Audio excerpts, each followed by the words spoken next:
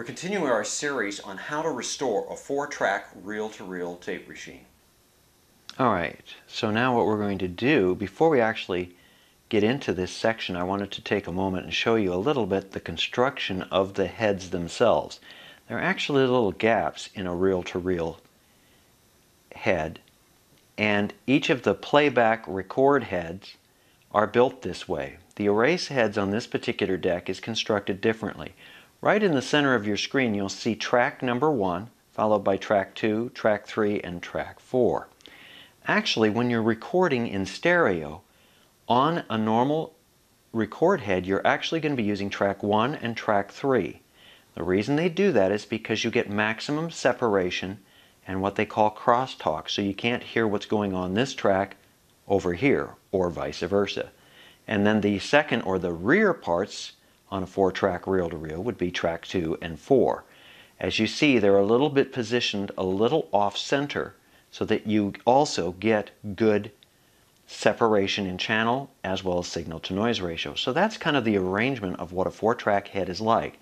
What we do is we're going to align this head with this head first, and then we'll do the stereo heads, tracks 1 and 3 and 2 and 4.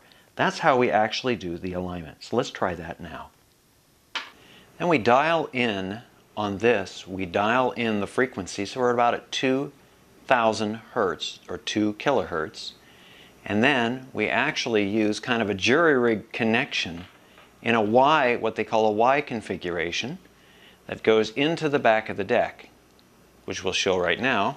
So the Y connection goes right into the deck from down over here. It connects right into the back of the deck in the line input on the front, because we're checking now the alignment of the front heads 1 and 3.